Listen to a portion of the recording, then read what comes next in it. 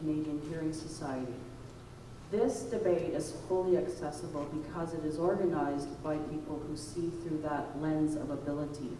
I know there will be future debates you will be attending that most likely will not be accessible, and I'm wondering if you would be willing to make a commitment to attend future debates if accessibility is fully there for all Torontonians to participate in. Can I make sure I understand the question? Are you saying they should boycott any debates that are not accessible? I'm not saying boycott, I'm saying if they could make an effort to ensure that the organizers of future debates are putting in place accessibility, such as interpreting, captioning, making sure that the venue is fully accessible and so on. My hunch is they're all going to say yes to that. Yeah, of course. But Proof is in the pudding. if you want to make it a little harsher on them, David Lepofsky was on the agenda last week, in which he said, he put the call out. He said candidates in the provincial election ought not to participate in all candidates' debates if getting to those debates is impossible for people with disabilities. So I'm going to take your gentle question and I'm going to rough it up a bit and say, would you commit to not attending an all candidates debate if people couldn't get to it? Olivia Chow. I will if the rest of them commit to it. Let's do it together. Just say yes. Yeah, we need to work together to make sure that people can come to the No, debate. no, no, no. because it's an Boycott them. important part. Boycott. Let's not go to any that is not accessible. Let's do it.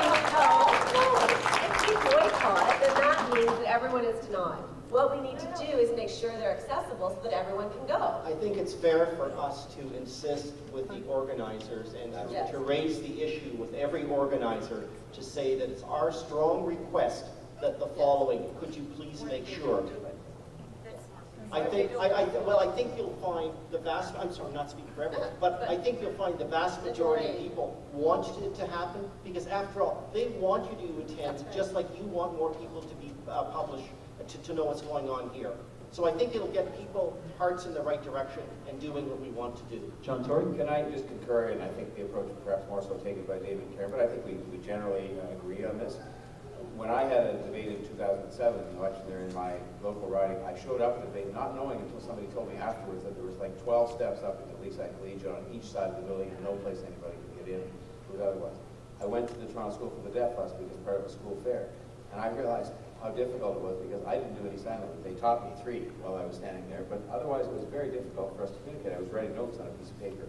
So I get that, and I think the way to do it is the way that David, I think, just best articulated a moment ago, which is if we have a sufficient advanced knowledge of where these things are, to say, look, we insist that you make available a reasonable accommodation, to ensure people can have access to these debates. I'm going to come back on that.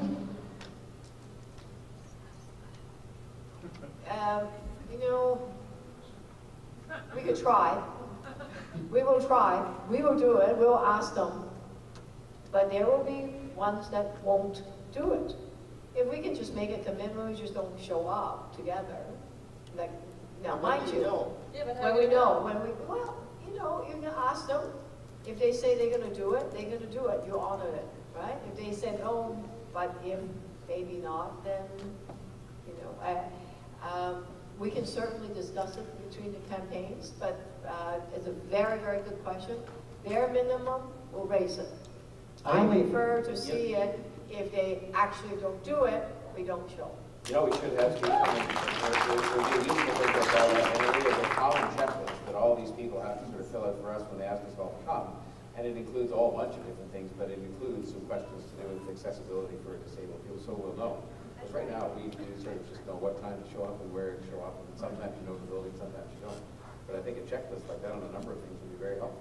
I asked because in the last provincial election in the riding of Parkdale High Park, apparently there was to be an all-candidates debate. It was at a place that was inaccessible, and I think the NDP candidate Sherry DeNovo said, if you don't make it accessible, I'm not showing up. So they put it outside in the parking lot, and everybody could then attend. Ended up working out. Okay, next question.